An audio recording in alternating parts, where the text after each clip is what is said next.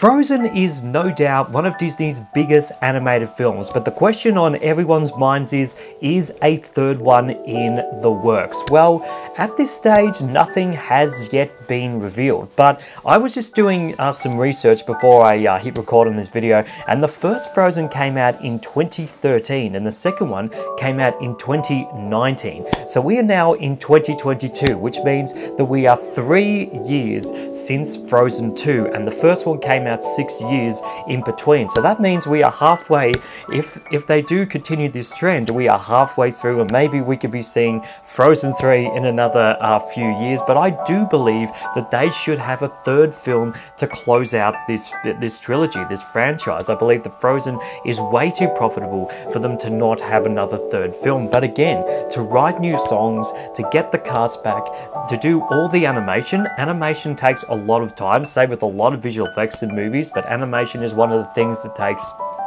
such a long time to do. So that's why I believe that Frozen 3 will happen. It's just not going to happen just yet, but I'm looking forward to seeing a third film. Maybe they might finish out on the third. I'm not sure how much story you can necessarily continue to tell with the Frozen characters, but I still would love a third film to close out this trilogy, and I believe it does deserve a third film. But let me know, do you guys think that we should get a Frozen 3, or are you just happy with Frozen 1 and 2, and which one is your favorite out of the first and the second? Let me know in the comment section down below.